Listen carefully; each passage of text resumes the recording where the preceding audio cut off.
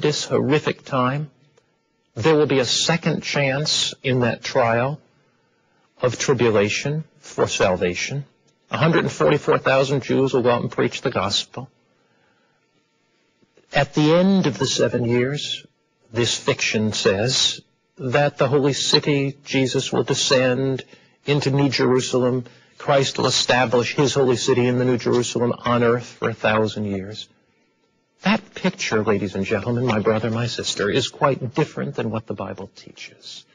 What does the Bible teach about the second coming of Christ? Now, there is something that we need to be aware of right from the beginning, and that is the Bible does predict that there will be false prophecies about the second coming of Christ before Jesus returns, and many will be deceived. See, this is not merely an academic question. It's not merely a question of, oh, you believe this about the second coming and I believe this. It is a matter of a deception that has been palmed off by Satan so that people will not be ready for the true second coming of Christ. The Bible teaches that there will be false prophecies regarding the second coming that appear at end time. Matthew 24, verse 24 says, false Christ and false prophets will arise and show great signs and wonders. This is Matthew 24, verse 24, so as to deceive, if possible, the elect. The saved, the elect of God, will be deceived, according to this passage, by false prophecy just before the second coming of Christ. That means it is imperative for us to know and to understand the facts surrounding the second coming of our Lord. That means it's absolutely imperative for us to understand Christ's second coming. Now, what are the events that surround the coming of Jesus Christ? Here is the first that the Bible teaches. The Bible teaches that the coming of Christ will be a visible event. The Bible does not teach that the second coming of Christ, or what some people call the rapture, is a secret event known only to believers. Notice how the Scripture puts this in Matthew, the 24th chapter, and the 27th verse. Here you have it, Matthew chapter 24 and verse 27. For as lightning comes from the east and flashes to the west, so also the Son of Man be. It says, as lightning flashes from the east, even unto the west, so shall the coming of the Son of Man be. That is a spectacular event. That is a glorious event. That is not something that only a few see. It's not something secret. Who will see Jesus when he comes? Who will see our Lord when he returns? Revelation chapter 1 and verse 7 says, behold, he's coming with clouds. And what does it say there? Every eye will see him. The eyes of the young and the eyes of the old. The eyes of the rich and the eyes of the poor.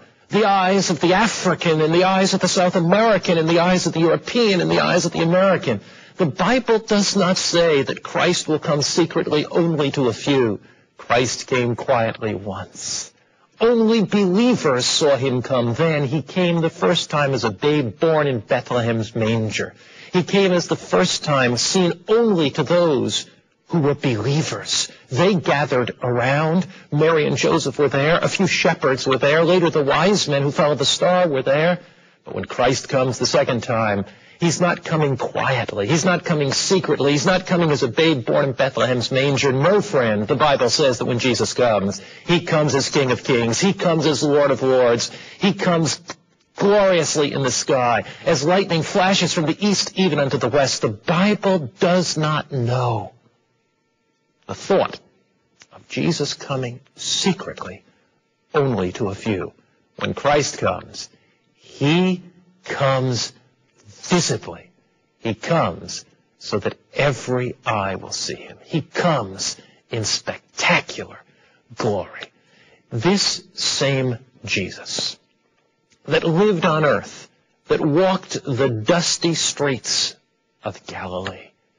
This same Christ who touched the eyes of the blind and they were opened, who touched the ears of the deaf and they were unstopped.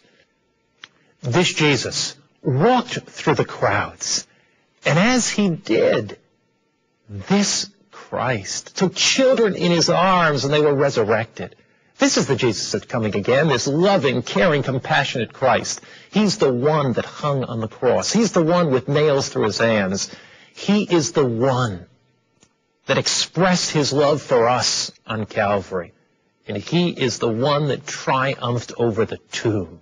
He is the one that was resurrected from the dead.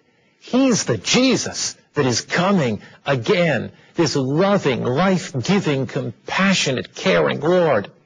He's not coming as some vindictive judge. He's not coming as some wrathful tyrant. The book of Acts describes the coming of our Lord.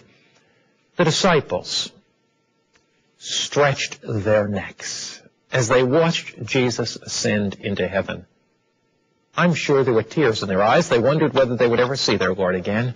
And in the book of Acts, chapter 1, and verse 9, the Bible puts it this way. Now when he had spoken these things, they watched. He was taken up, and a cloud received him out of their sight.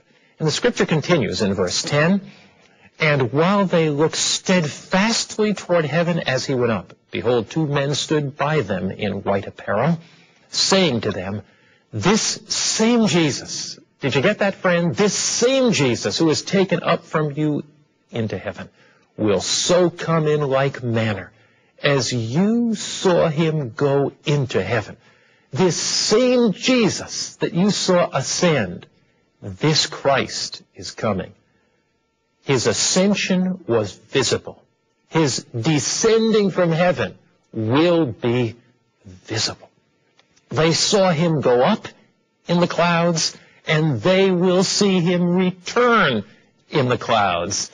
The scripture says in Luke chapter 21 and verse 27 that when Christ comes, that we will see him come in power and glory. The Bible says, then they will see the Son of Man coming in a cloud with power and glory.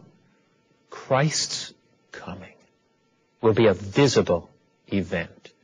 Christ's coming will be a literal event. Christ's coming will be a glorious event. There is nothing secret about this event, friend. This will be the most glorious event of the history of the ages.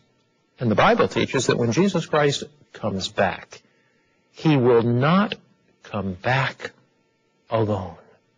In Matthew chapter 25 and verse 31, the scripture puts it this way, when the Son of Man comes in his